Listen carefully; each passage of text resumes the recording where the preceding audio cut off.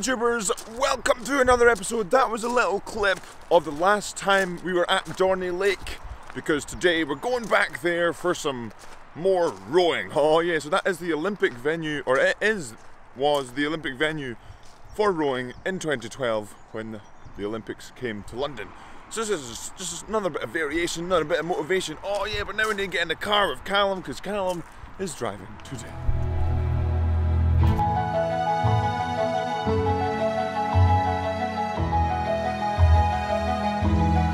And we're waiting now. We have made it to Dorney Lake, where the trailer has just arrived. Well, oh yeah, beautiful sunrise as well as we were driving here, but now it's time to re-rig the boats so we can get out on the water of this Olympic venue. Oh yeah!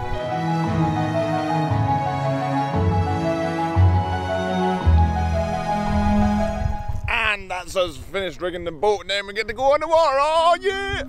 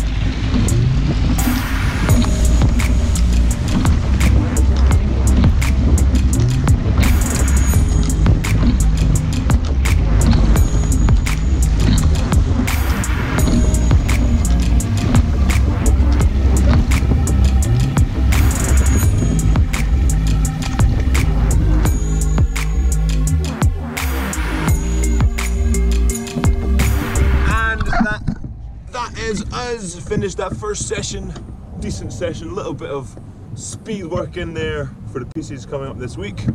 But now it's time to fuel up, because remember, food is fuel.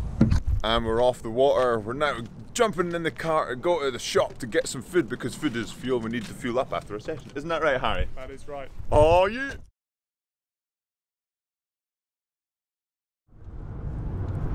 And we've made it out of the shop. We've went for a bread and tuna option. Oh yeah, but now it's time to eat this, and then we're going to get back on the water. Oh yeah. And we've had a little bit of food. This is Dorney Lake. This is where the 2012 Olympics rowing races were held, and also this is the Eton's. Eton College's facilities. Eton College's facilities. This is also Eton College's facilities as well. It's pretty cool for a school. Oh yeah, but it is very different rowing on a lake versus rowing on a river. The stream is not there, much more consistent. Then you get other things like when you're passing a boat on a lake, it can like bounce off and stuff. But also the wind is very wide open, so the wind can affect this water a bit more than on the river, depending on the direction, of course.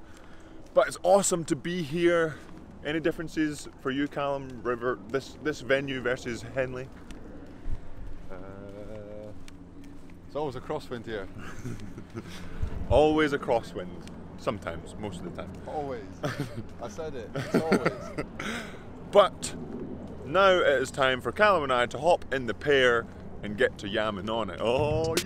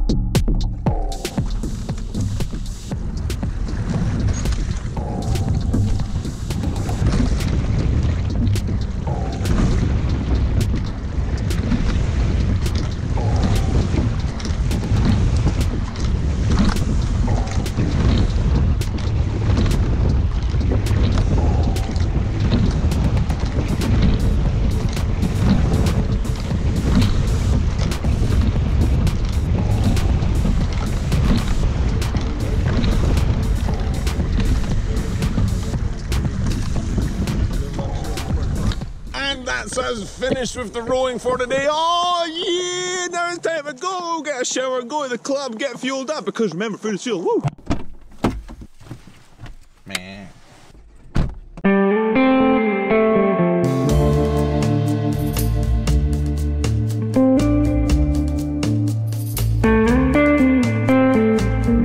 And that's us made it to the club, back to Leander Club. It's time to get some food, because remember, food is fuel.